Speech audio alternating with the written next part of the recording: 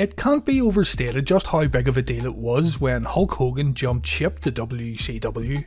Hogan had created more than a legacy in the WWF. He was arguably bigger than the company itself, and the thought of Hulk Hogan working for the WWF's main competitor of the 90s sounded totally insane.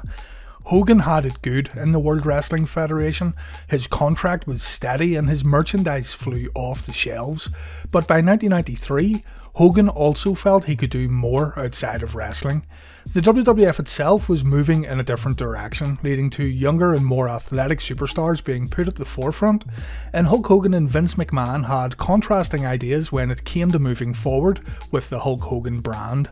Along with this, Hulk Hogan had been offered a TV acting role in the Thunder in Paradise show.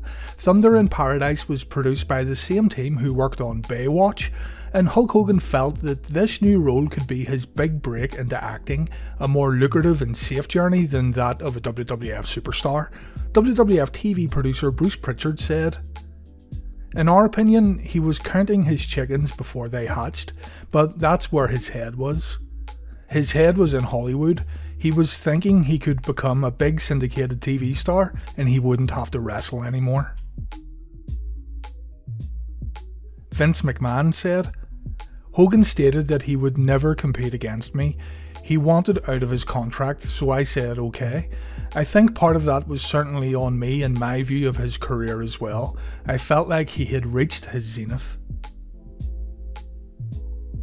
Hogan's final WWF date of 1993 has been the subject of debate, but all signs point to Hogan wrapping things up in August of 93 after a European tour. This would have been around 2 months after his last WWF televised match against Yokozuna at the 93 King of the Ring. In September of 1993, Hogan returned to New Japan Pro Wrestling for 2 matches, the first being a tag match where Hogan partnered up with the Great Muta to take on Road Warrior Hawk and the Power Warrior, and he also defeated Muta in his second match during this stint. This Muta vs Hogan match was a rematch from their May 1993 WWF Champion vs IWGP Champion encounter, and at the very beginning of 1994, just as a quick side note, Hogan also defeated Tatsumi Fujinami in the Tokyo Dome. So, Thunder in Paradise then. The show was originally filmed at St. Pete Beach in Florida, but eventually production moved over to Disney World in Orlando. Disney's Hollywood Studios was used as a main location, while scenes were filmed around the Disney World Resort. As fate would have it, Eric Bischoff and WCW were also filming their weekly TV tapings at Disney's Hollywood Studios, at the very next soundstage as a matter of fact. Ric Flair has been credited as the man who set up the meetings between Hulk Hogan and Eric Bischoff. Hulk Hogan said, "On the soundstage next to us was Ted Turner's WCW. The next thing I know, this guy named Eric Bischoff started coming over to me and he began bringing Ric Flair with him. He kept telling me, 'Hey Hulk, we want you to come back and be a part of wrestling again.' I said no way, but this went on for a good 5 or 6 months. I missed wrestling so much that finally I caved and I went to work for Ted Turner." Of course, money also played a big part in the signing of Hulk Hogan to WCW. I've went over the lucrative deal Hogan signed in the past, but in short, Hulk Hogan's contract was one of the best contracts not only in wrestling, but in all of sports and entertainment. Hogan had a great downside, but his bonuses and incentives were just flat out crazy. If people tuned into WCW and people bought the pay-per-views, Hogan stood to make an incredible amount of money. I'm sure Hogan missed wrestling, but he gave up the acting dream at the drop of a hat once he got that lucrative offer from Ted Turner and Eric Bischoff. To mark the occasion, WCW had a Hulk Hogan parade in Disney's Hollywood Studios. So there's a little backstory, so let's get into the nitty gritty and look at Hogan's WCW matches. Initially, Jimmy Hart was by Hogan's side during his early WCW days too, so Hogan must have worked out a pretty sweet deal for the mouth of the South also. Eventually, the Booty Man, or Brother Brudeye, or Brutus Beefcake, whatever, he would also join Hulk Hogan's side.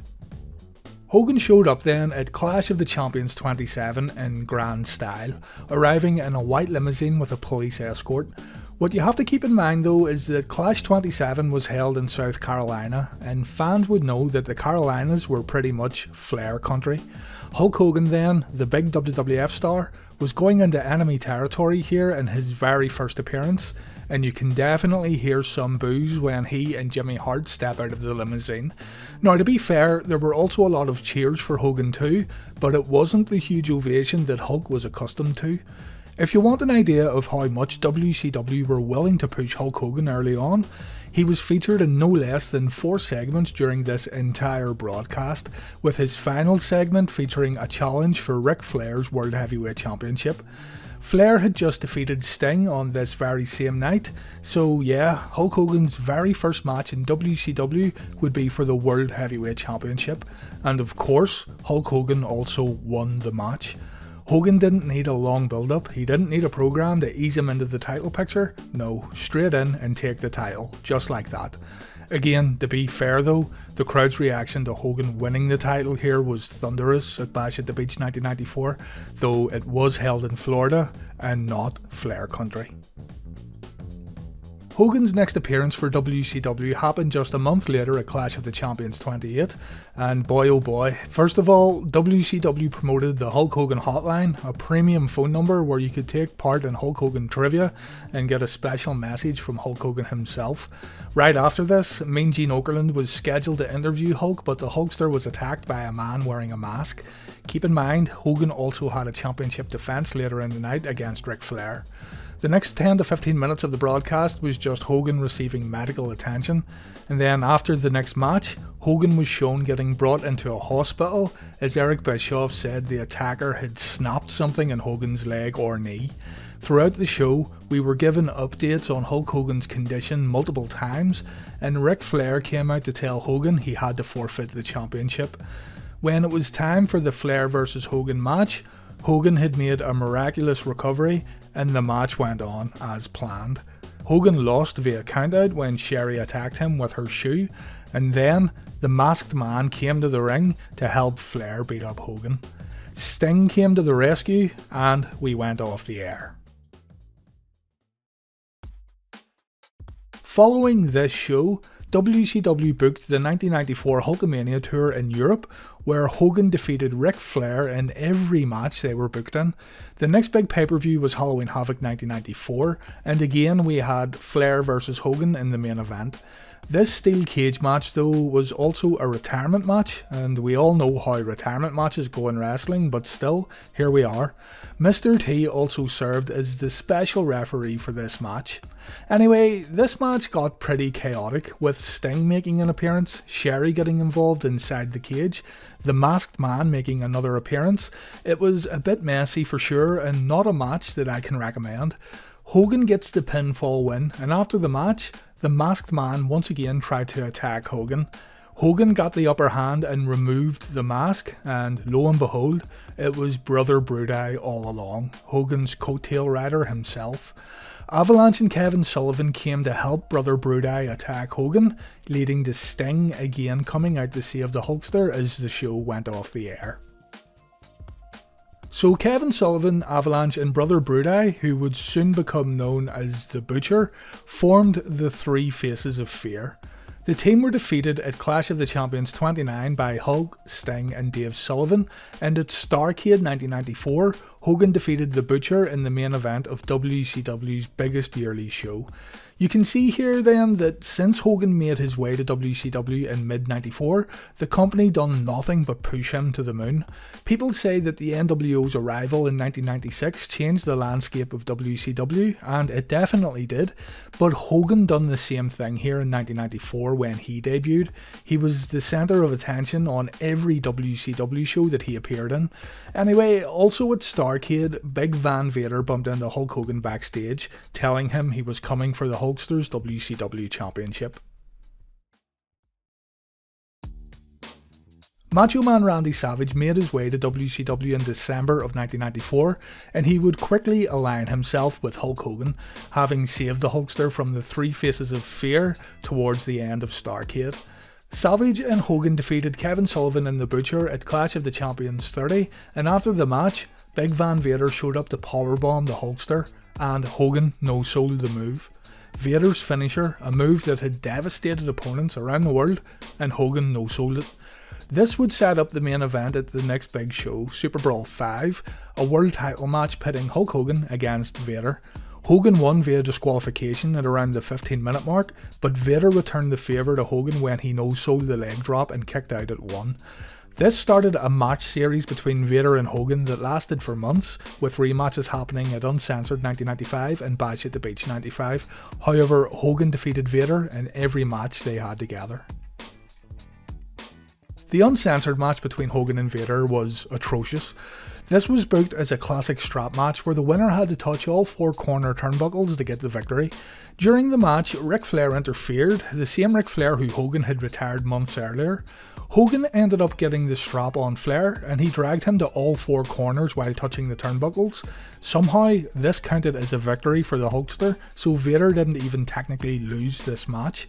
This main event also saw the debut of the Renegade character in WCW. You can learn more about that in my previous Renegade video.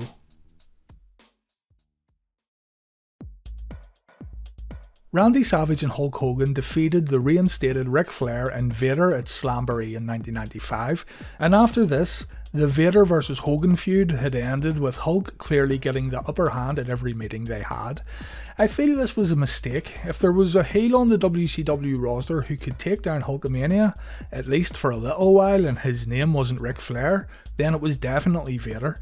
However, WCW were all too happy to continue pushing Hogan, with no one seemingly being able to touch him.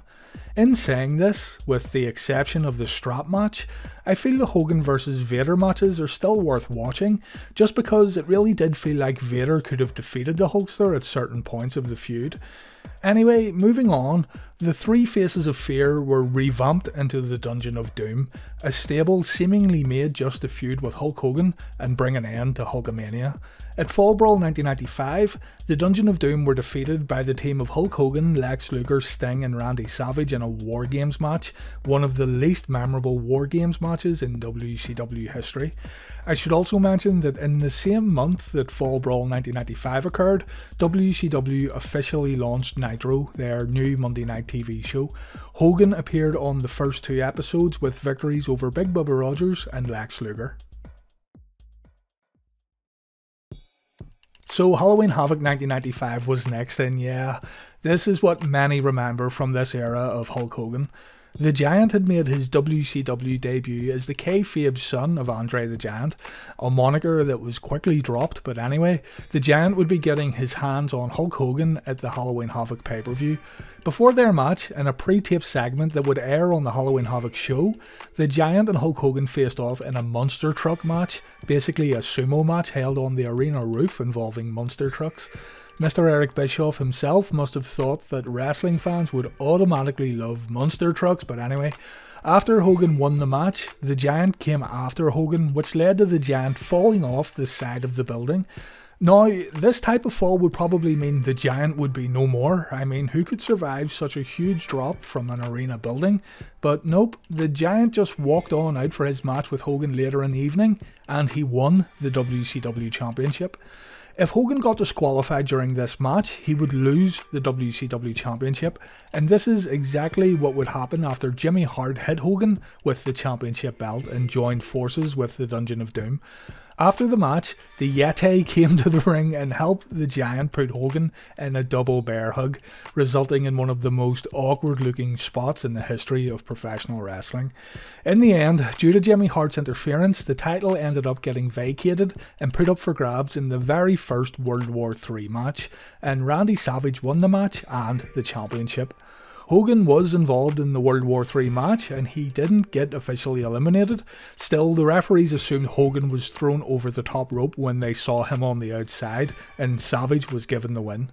Just before the World War III match, Hogan had a match with Sting on the November 20th, 1995 edition of Nitro, a forgotten match here in the Sting vs Hogan saga. The match went to a no contest. Super Brawl 6 saw Hulk get a little revenge on the Giant when he defeated him in a steel cage match, and after this, Hogan made his way to Uncensored 96 to take part in one of the most infamous matches of this WCW era, the Doomsday Cage match. Hulk Hogan and Randy Savage took on Ric Flair, Arn Anderson, Meng, the Barbarian, Lex Luger, the Taskmaster, Zeus, working here as Zed Gangsta, and the Ultimate Solution. And with these odds placed against them, Savage and Hogan still won the match. An 8-on-2 handicap match, and Hogan and Savage won. Unreal. The 8-man team were dubbed the Alliance to End Hulkamania, and they still couldn't get the job done.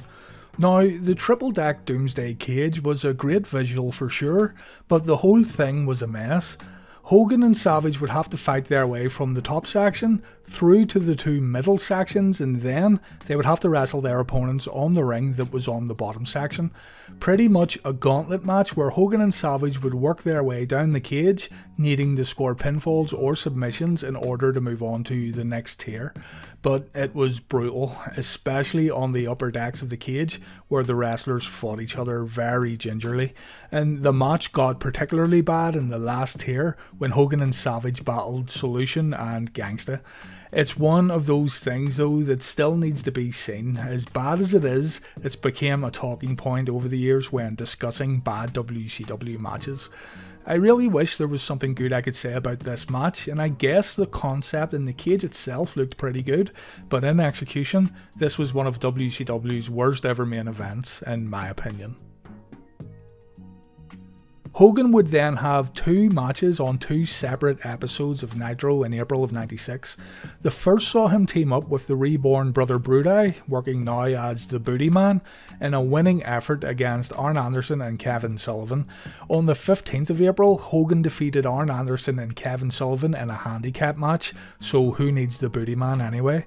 Hogan would not make any further in-ring appearances for WCW until the summer of 1996, when he showed up at Bash at the Beach and made history alongside WCW newcomers Kevin Nash and Scott Hall. So, from the Doomsday Cage match to the forming of the NWO mere months later, you can definitely tell here that Hulk Hogan knew he had to make a change. It's interesting though to look back at Hulk Hogan before the NWO and how he won match after match, and even after turning heel. This is a trend that would continue. Yes, there were a few bumps along the way, but by and large, Hulk Hogan was unstoppable in WCW when it came to his win-loss record. Anyway, you can continue on with Hulk Hogan's WCW career by checking out my Hulk Hogan NWO Year 1 video, a video that directly follows what happens next in Hogan's career. Looking back here, the thing that stands out the most really is how hard Hogan was being pushed. WCW really did bet high on Hulk Hogan becoming a success in WCW, and over again they would book him into winning situations. If Hogan ever lost a match, it was due to outside interference or something that was totally out of Hogan's control, and I just feel this didn't help him get over at all with the traditional WCW audience. WCW diehards knew what was happening. They were watching this big WWF guy come in, take the title in his first match and completely steamroll the opposition, and many fans didn't like it. In the summer of 1996 then, turning Hulk Hogan heel would be the absolute best thing to do for so many reasons. The Hulkamania stuff was becoming stale, the true traditional fans of WCW didn't want to cheer him, and the landscape of professional wrestling was quickly shifting into a more contemporary product. If Hogan went another 2 years in WCW with the yellow and red being the white meat babyface and all that, then it's hard to imagine him surviving in the company. Thankfully though, Hogan put on the black and white, and soon enough, the New World Order were positioned to change the entire wrestling world.